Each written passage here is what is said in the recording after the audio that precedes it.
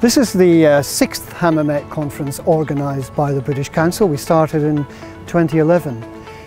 The idea was to connect leaders from all parts of society, from the countries of Morocco, Algeria, Tunisia, Libya, Egypt and the UK to share ideas and to examine the challenges. It remains the only conference that connects North Africa with the UK in this way. It's generated so far an active network of 450 fellows.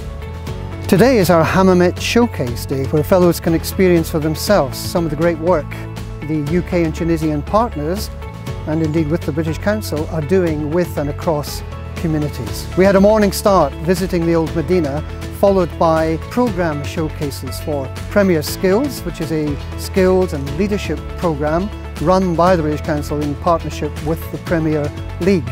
We had a very engaging debate with young Arab Voices debaters, an excellent creative presentation on the EU-funded Tunisia Culture Programme, which we call Tfanin, and which we run with our partners in Munich, and finally a very interesting exhibition, challenging in parts, on marginalisation, with some great work, some great photography from young Tunisian photographers. This is in a partnership with the International Commission for Transitional Justice. Tomorrow, the serious discussions begin on themes relating to building positive and inclusive societies. Today was all about allowing fellows to meet each other, to network and to become inspired by some of the great work that relates to the conference agenda.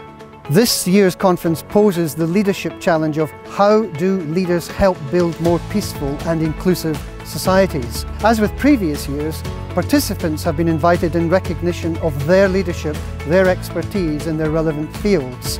And by bringing together such a deliberately diverse group of leaders from many different backgrounds, the conference provides a unique opportunity to share ideas beyond the borders that we often impose on ourselves.